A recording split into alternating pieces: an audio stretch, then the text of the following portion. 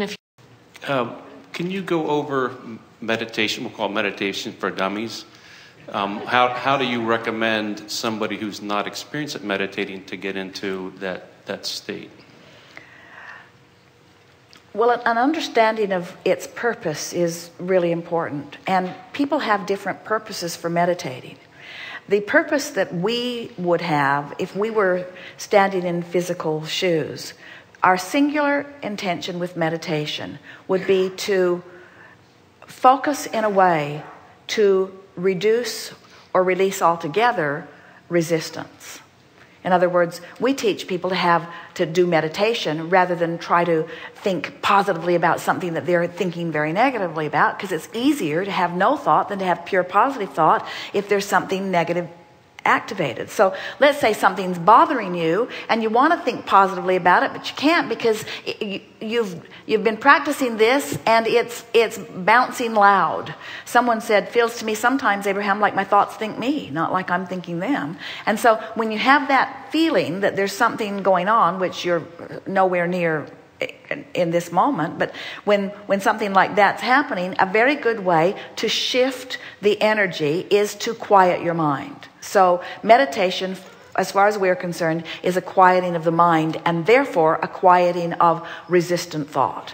And the easiest way to do it, it's easy to do, but you have to find something to focus upon, because you can't just put your brain on pause. Right. You can't just say, I'm not going to think about that thing that's bothering me. You know, that thing that's bothering me, that's really been bothering me. I'm not going to think about that thing that's bothering me. It's been bothering me for a long time, and I'm not going to think about that thing that's bothering me, that's been bothering me, that's been bothering me. I don't like to talk. I'm not going to think about that thing that's bothering me because it's bothering me, and I'm not going to think about that thing that's bothering me. I'm not going to think about that thing that's bothering me.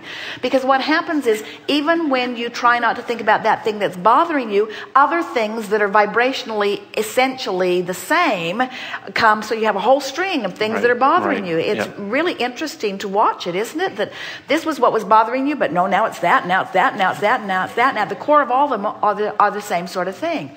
So if you could just not think about those things, but you can't not think about that unless you think about something else. And the thing is, if you know what you don't want, on the flip side of it is what you do want, but often those vibrations are so far apart that even though the bounce happened, the I know what I don't want is so dominant, you can't find it. In other words, just like you demonstrated, you just can't find the thought. Yeah. You want to find it, it's just nowhere to be found.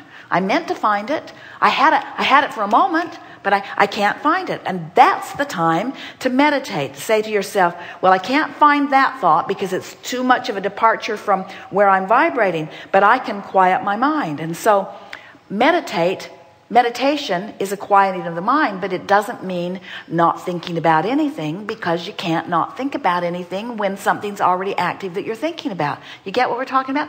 Somebody could hit you over the head. That might slow it down, but not for very long, because when you come to, you'll have more to think about that's bothering you. So meditate. The easiest way to it is to find something to focus on, something that's not very meaningful. Esther reaches for a sound. Sometimes she holds a note, but holding a note, even if she holds it mentally, takes more focus. It's easier for her. Listen in this room. Do you hear that hum? Yeah. So just let's all be quiet for just a moment and listen to it.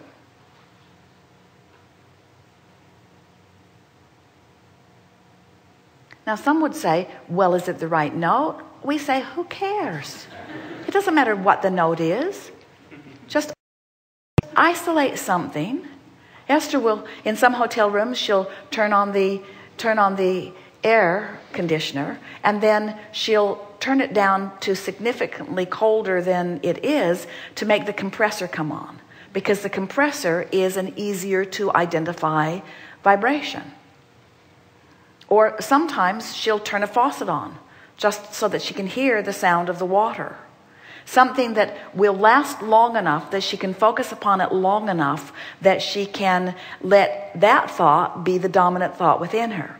So when the dominant thought within you is one that holds no problem or no judgment or no concern or no worry or no disappointment or no fear or no frustration or no overwhelmment, you found a really good thing to think about, because the resistance just washes away from you. And then as it begins to fade and you come into alignment with who you are, then often your thoughts will begin to move sometimes then in meditation you take the bounce.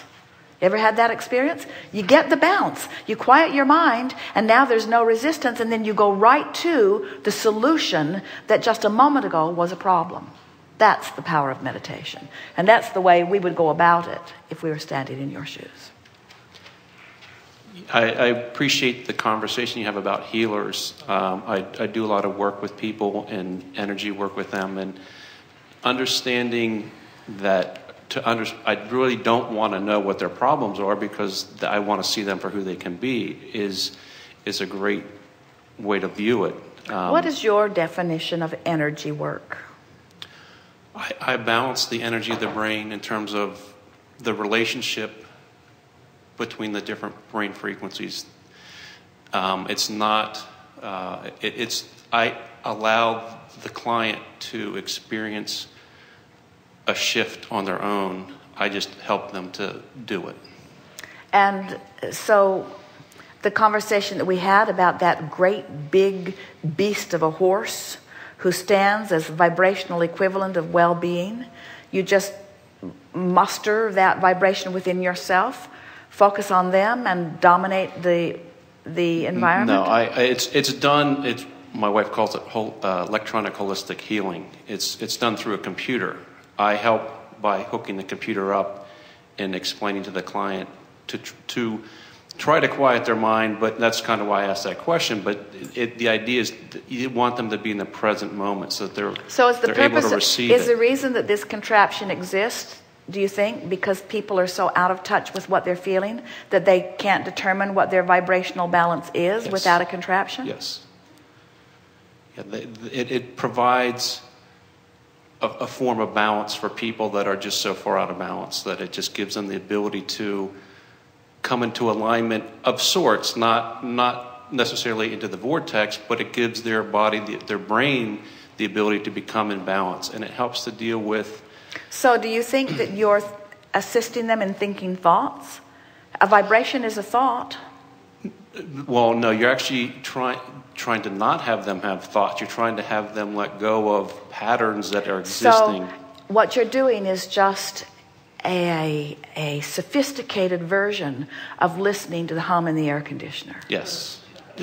Truly that is. Excellent. But so many people are overwhelmed with what's going on. We understand. In other words, when you speak the laws of the universe that are oh so simple, there are many people who refuse to believe the simplicity of it. And a contraption is more believable. Yeah, right. Good time for a segment of lunch.